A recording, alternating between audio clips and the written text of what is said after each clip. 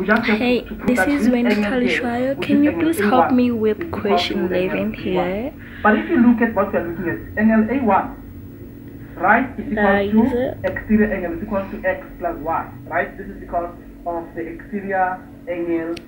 Was sent to us by Tabiso and see what the story is with this particular exciting question. So we are told that B, C, P, and Q are 4 points on the ground such that B, P, and C lie in a straight line. Right. Now, before we even go far, this is very important for us to understand. We are dealing with 3D geometry in this case, 3D trigonometry to be specific. So there are going to be things happening on the horizontal plane. There are going to be things happening on the vertical plane. And there's also another plane that you might be looking at. So there's a lot of things that you're actually dealing with. And you have to understand, it's not easy to draw some of those pictures, guys. So I want you to think about what the story is and try to imagine this. We are first talking about points that are lying flat on the ground in the context of the horizontal plane. We might go back and start talking about the vertical plane. Don't confuse the two. Please be careful. Right. Now, this question says those 4 points, B, P, C, and Q, are lying flat on the ground. They are on the horizontal plane. Okay, cool. And then B, P, C forms a perfect straight line.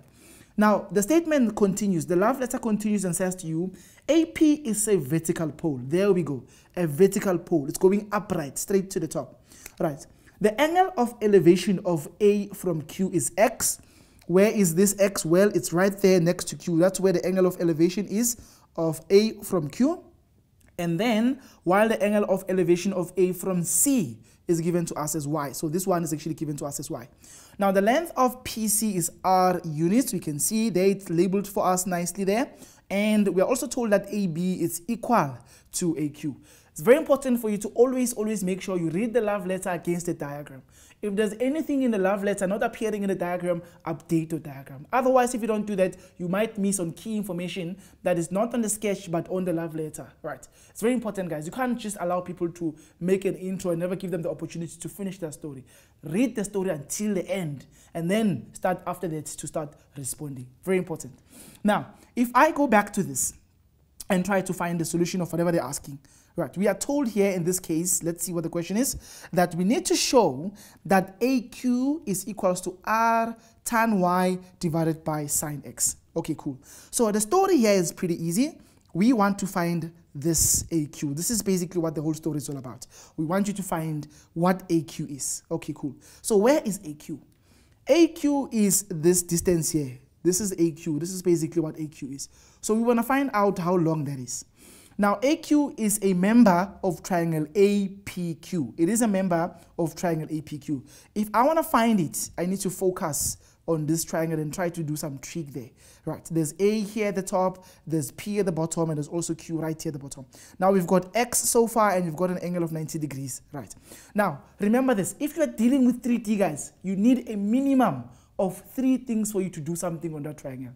You need 3 things. If you've got 2 things, it's not enough. You must find the other thing somewhere. I don't know where, but on that particular question, there might be things that will guide you and help you to understand what you can do in order to figure out the 3rd element of the triangle that can assist you to be able to solve the question. So far, we only have 2 things. That's not enough. We must find the 3rd element somewhere in order to enrich the current triangle we are interested in working on. Right.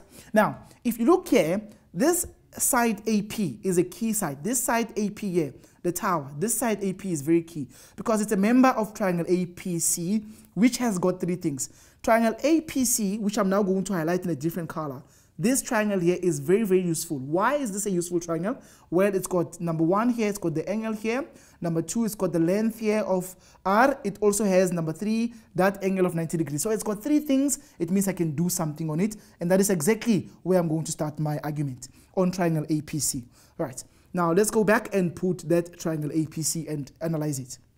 Okay, cool. So here's triangle APC. It's got A here, it has P here, it's got C here, it has Y, it has 90, and it's got a length of R units.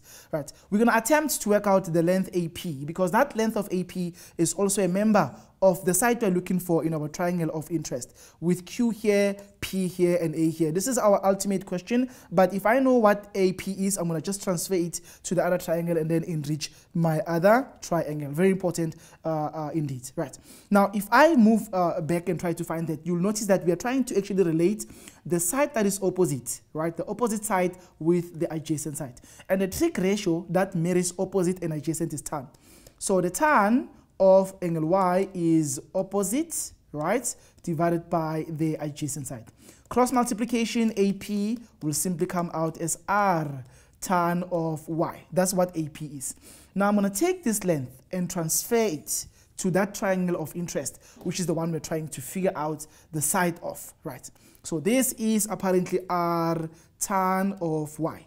Okay, cool. Now, what am I looking for, grade 12? So what am I exactly looking for here?